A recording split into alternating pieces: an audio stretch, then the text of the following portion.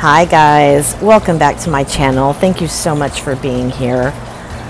I saw a sweet little piece the other day by Rose M Creations, and it was using a catalyst wedge, something that I have never done, but of course I am always willing to try something at least once, and I did. So I watched her video to kind of get an idea of how she did it, and all I can say is I need a lot more practice. I firmly believe in learning together, and that's why, even though it wasn't what I wanted, I'm still going to show this piece and show what I did to make it a little more palatable, at least for me. You'll see that at the end. And I love these colors. These colors are amazing. This Arteza Pearl Lime Green as the base is such a pretty color. If you haven't tried it, I would highly, highly recommend it. Obviously it dries darker, but it's just gorgeous. So again, I appreciate you being here. Please enjoy the video, and I will talk to you soon.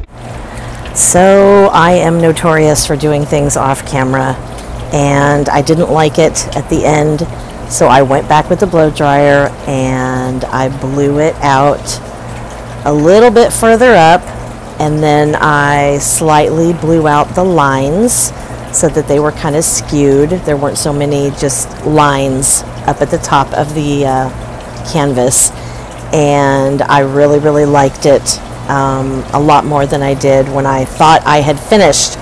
So I promise I will try and do better and get everything on camera.